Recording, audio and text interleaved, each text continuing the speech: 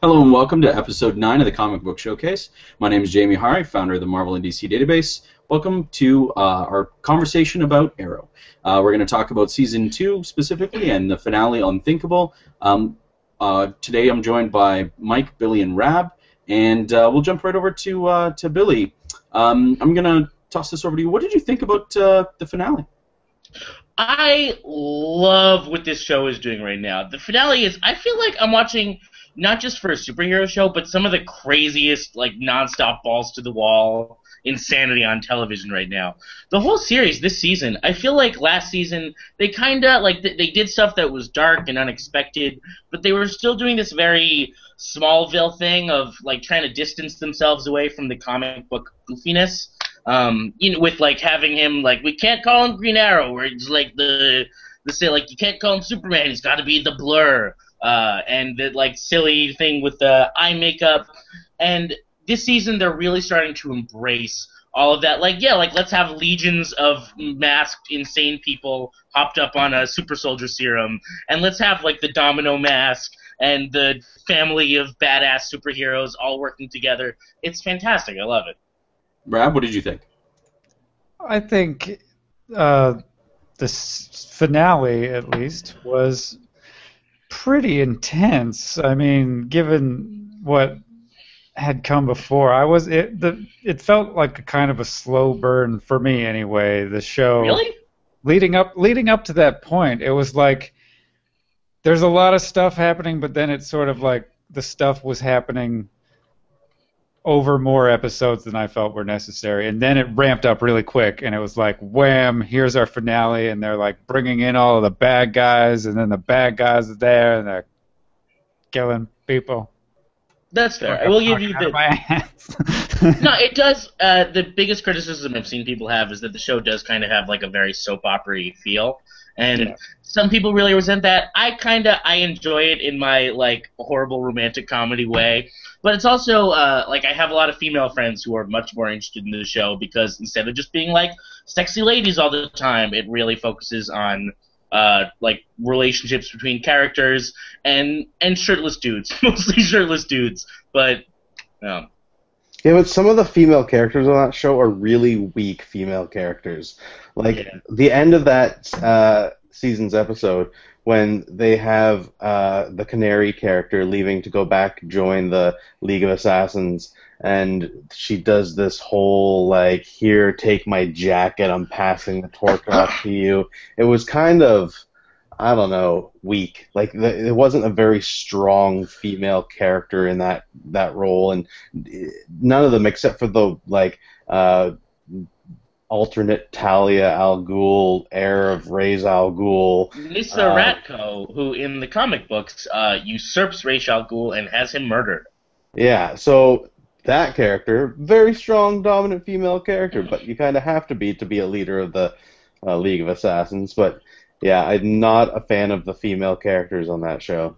I don't think that to be a strong female character, you necessarily need to be like a domineering one. I think that Black Canary is one of the best new characters on the show this season, as far as like depth and emotional relationships with other people. I know a lot of people hate Laurel and feel kind of stuck with her at this point. It seems like they originally wanted her to be Black Canary, just based on her name, and then at a certain point they were just like, maybe not. And I'm not sure why they took Black Canary off the show this season. But it's weird seeing how it feels like they keep trying to do new things with Laurel to make her fit in with the show that's moved past her role. Now, do you think they will actually get rid of Dinah, or not Dinah, fake Dinah, Sarah, or will she come back for like maybe they're just going to have a hiatus? Who knows? I mean, not a hiatus, but like a time jump. But going back to actual Dinah, flippin' show, I feel like her character has become very grating. I agree with everyone who feels she's become We're talking about Laurel now? Yes, Laurel. God! Show! That's where it's so confusing. It's like, which character is this character? It bothers me specifically because I'm so familiar with the comic book versions that irks me that they're using different names. So hold on a second.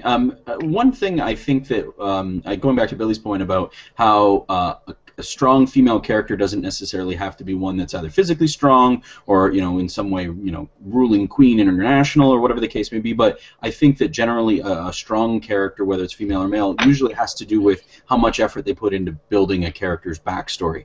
So generally, do we feel that there's an equal and sufficient amount of time being given to the backstories of the various characters, including Laurel and Felicity, for instance, or is that, Mike, kind of how you feel why they're a little flat and weak? Is there just not enough development, or? Well, I think that there's too many supporting characters for this show. Like, there is, so many. Like, you could easily trim out, 4 characters, and you would have enough people that you could develop full character plots for these people and have the show grow and progress. But I feel that there's just so many people. I mean, they did kill off or remove a couple of the characters from the show, which will help. But there was still so many people for that show. I kind of love that it feels like a big family.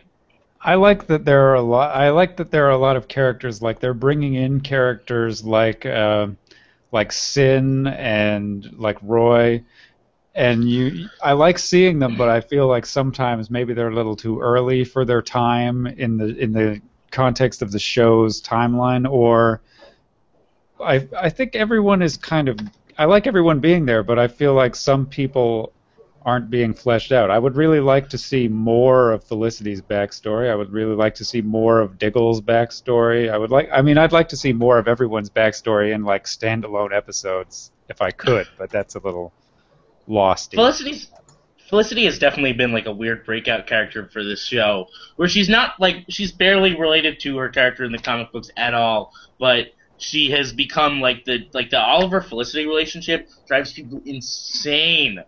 It would be so much fun to watch if it wasn't so torturing.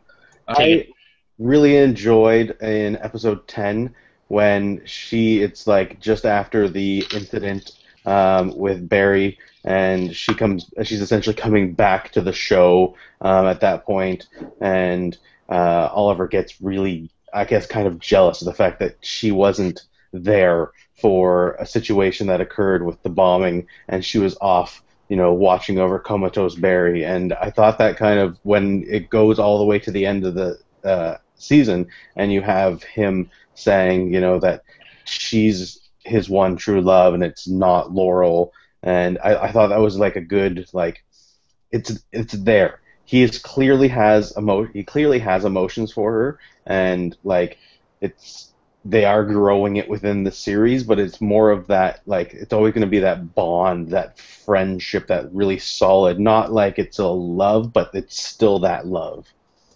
Yeah, it's that was one of the most infuriating, but in a way that I really like, things about the finale, was that there's always that cliche in an action movie where the person's like, oh, well, I'm retiring tomorrow, here's a picture of my wife and kids, can't wait, and then they're gonna get killed, immediately. And my favorite thing that Unthinkable did was it gave every single character on the show a moment like that, to give you that doubt, Oliver's finally proclaiming his love to Felicity. No way she's gonna make it out the episode. Oh, Diggle's having a kid. No way they're making it out the episode. And then the one character who they didn't give that kind of moment to, Quentin Lance, is the character who ended up being actually shot, and that really took me by surprise. Shot, or did he just get internal bleeding due to Oh yeah, it was internal bleeding, but they left it in serious doubt as to whether or not he's going to be okay. So one thing we've been talking about is sort of the difference between, you just mentioned Felicity Smoke, for instance, that basically has nothing to do with the character of the same name in the comic book. How do we feel about the difference of portrayal of not only Ollie himself, but all the supporting cast versus other portrayals, whether it's in the comics, or I'd like to specifically pick on Justin Hartley's portrayal of Ollie in Smallville. Did anyone like Justin Hartley's portrayal in Smallville? Yeah, sure. I thought it was pretty okay. I mean, I liked it better. I don't want to say I liked it better than this one, because it's two different worlds. It's two different portrayals in general, but I liked his version a lot. I wish he had had a beard. Similarly, wasn't he I think- Aquaman though? No. Well, he was. They then got him to be on the. They were doing a pilot for an Aquaman TV series called Mercy Reef, and they had him also play Aquaman in that show, but that wasn't in Smallville continuity. No, but it was still kind of weird seeing him as like two DC heroes. I mean, like it was hard to ignore, but I tried to. It was just let's not get too hung up on Justin Hartley's IMDb page.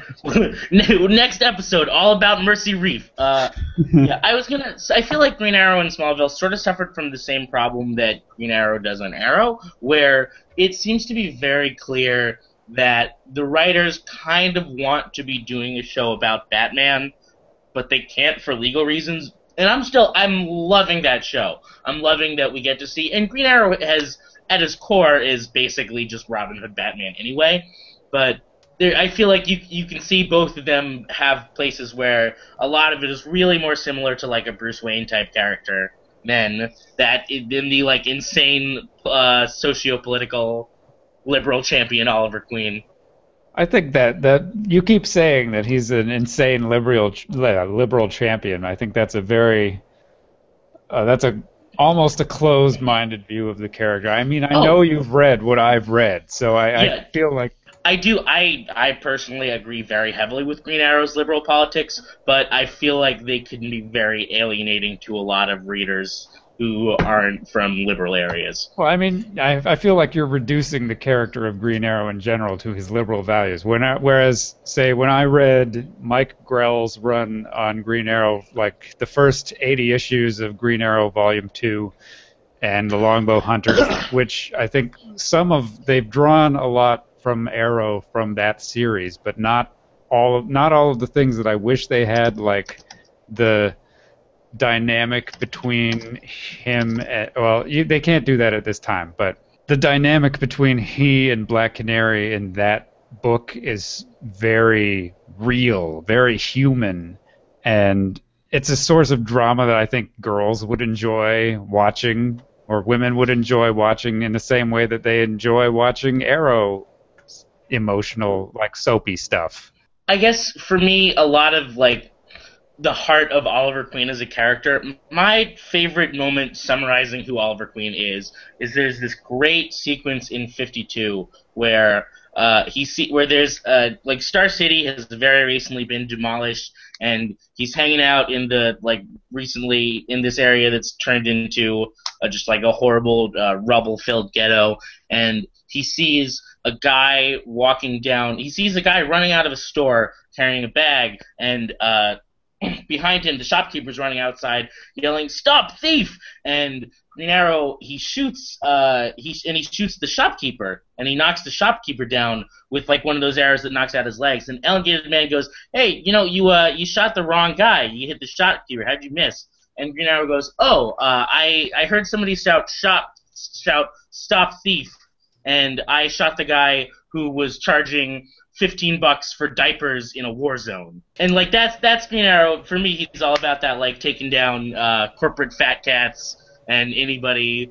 There's like a very significant social justice slant to it that I think you don't necessarily see with a lot of other heroes who are much more concerned about fighting like superpowered bad guys and less about these like economic rich versus poor problems. But I don't see that him being portrayed that way in the show. I see it's like, and it's really hard not to see this, but it's very much a Batman Bruce Wayne persona that's being played out in the show, in my opinion. I see him with his voice distortion and, this rich kid running around as a vigilante. It's like, it's Batman.